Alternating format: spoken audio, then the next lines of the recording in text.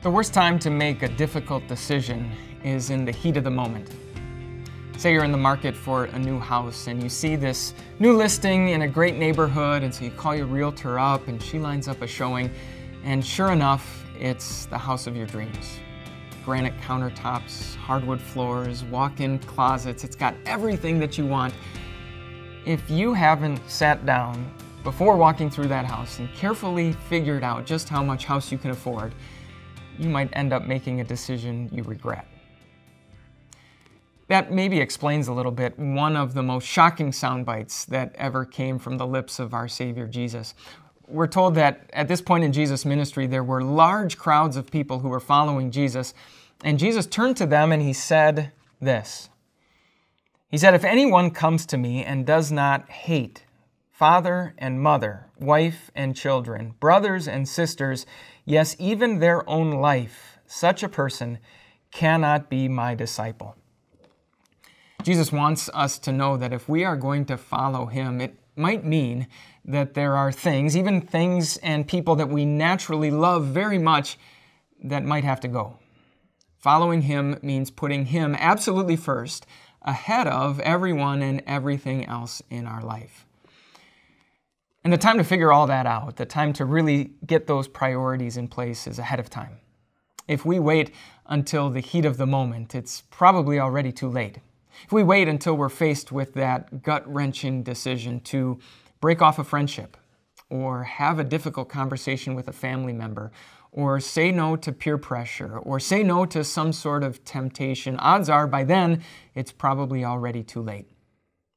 Jesus illustrates what he's talking about with a couple of everyday examples. Say you want to build something. You might have all kinds of dreams about the size and the shape of what you're going to build. You might have all kinds of desires about the features and the finishes that it has, but the time to sit down and calculate just how much you can afford is ahead of time, not after the building and the construction have already started.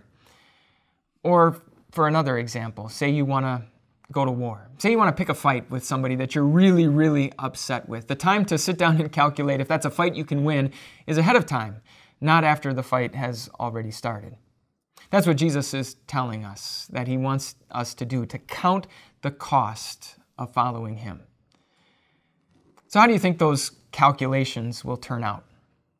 Well, it actually depends. In fact, just prior to saying this, Jesus told a story about how there was this very wealthy man who threw this lavish banquet for all of the people that he knew.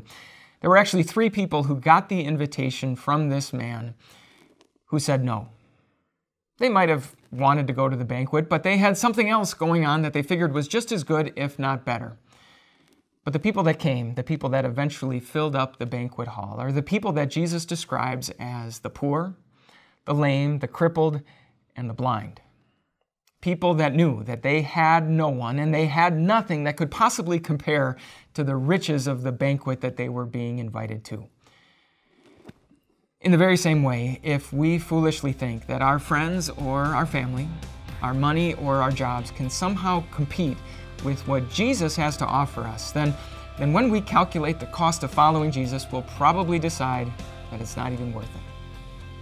But if we very wisely realize that nothing and no one that we have in life can possibly compete with the unconditional love and the untouchable status and the invincible hope that we have in Jesus, then we will always know that no matter what the cost, it's worth it.